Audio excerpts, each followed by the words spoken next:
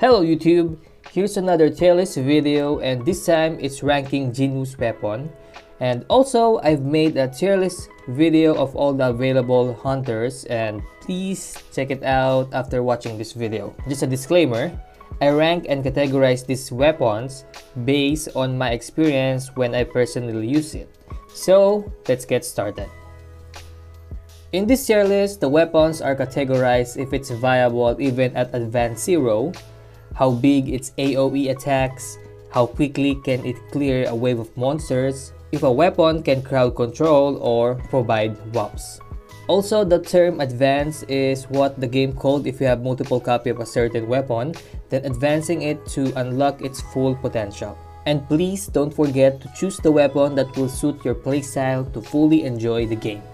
So, starting on F tier weapons, and weapons are categorized by R, SR, and SSR, and in the future update, the game might release a new R-type of weapon just like in their 7 Deadly Sins mobile. All these R-type might be handy in the early game, especially if it's Advanced 5+5, but I don't suggest to do it. Because one important factor in advancing a weapon is by using a gold, and farming gold in this game is horrible, unless the devs will increase it before the global release on May 2024. But I still don't recommend to use R-type weapons.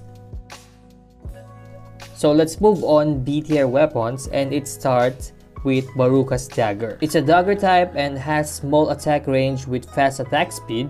And its damage is also good, especially when attacking the monsters at the back. But monsters are aggressively looking at you, so it cannot fully maximize its full potential. Next is the Orc's broadsword, and it's a great sword type with wider attack range at a cost of slow attack speed. And in order to utilize this weapon, you need to kill monster to further increase its potential, but with a duration. So when facing a boss, you cannot use its full potential. Next is the Black Hawk, and this weapon is a pistol type with fast attack speed and long attack range. But its advanced potential are all mediocre in my opinion.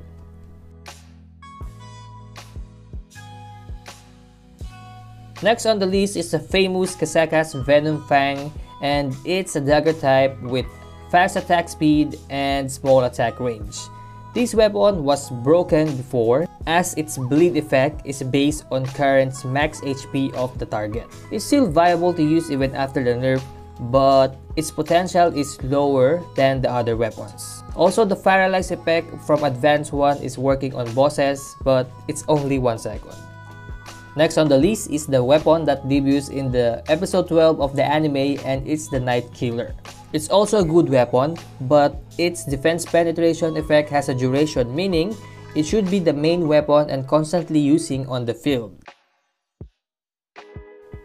So now let's move on to the A tier weapons, and let's start with Frostbite Falchion. It's a sword type and has fast attack speed with small attack range. Its skill can freeze the target and even works on bosses. It has 20% chance of freezing the target, but it's still guaranteed to freeze since it has multiple hits. Next on the list is the Orb of Avarice, and it's a catalyst type and has long attack range with normal attack speed. This weapon is actually mid in my opinion.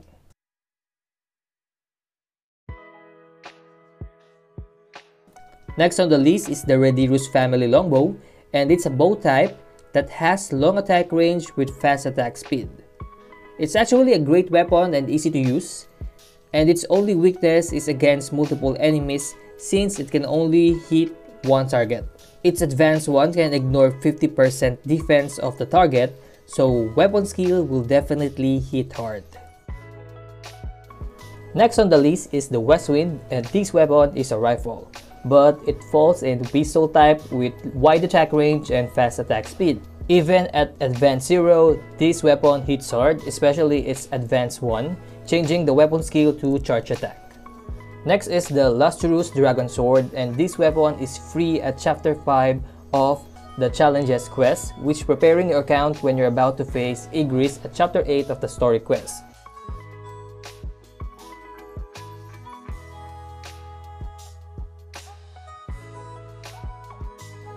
Next on the list is the Rock Golem Hammer, and it's a great sword type and has wide attack range with slow attack speed. This weapon is also free at chapter 3 of the challenges quest, and upon using its weapon skill, it will immediately grant you a shield that scales on your defense. And last on the A tier weapons is the Naga Trident. It's a pole arm and has small attack range with normal attack speed. I actually like this, and it's my primary weapon, and its advanced 0 is actually not that great, and there's no clear info if the water explosion it generates will scale to 100% attack of the user.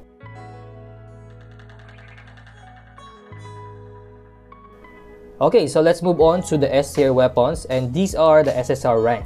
All these weapons have great attack range with great attack speed and also higher stats compared to SR weapons, and each weapon have different unique skill as well. So let's start with the Demonic Plum Flower Sword, or simply the Motivated Jinwoo, and it's a katana weapon with wide attack range and normal attack speed. It can easily clear a wave of enemies, and its passives are both crit rate and crit damage, so landing a critical hit will definitely easy.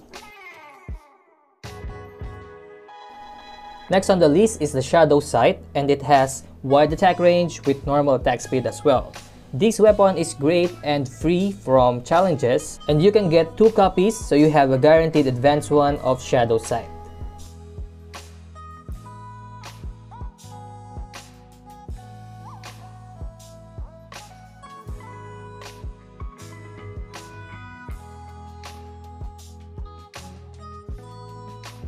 Next is the Huntsman, and it's a pistol type with wide attack range and fast attack speed. It also has a great mobility, so you can easily dodge the incoming attacks. And also after using the weapon skill, it will activate a series of burst attacks. Next on the list is Grimoire, and it's a catalyst type with long attack range and normal attack speed. Its weapon skill can freeze the target, even the bosses. Also, after normal attacks, it will leave a bubble floating on the ground and then explode upon an enemy approach it.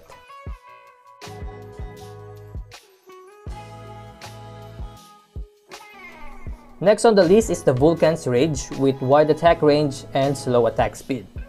Even with slow attack speed, it compensates its additional hits after a successful attack. Its weapon skill can apply shield buff then explode after it gets removed or after the duration.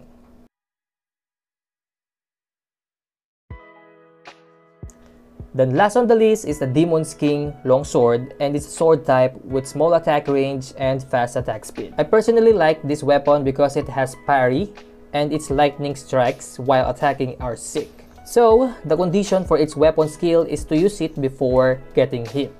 Then, it will immediately stun the target and makes an AoE that strike lightning around Jinwoo.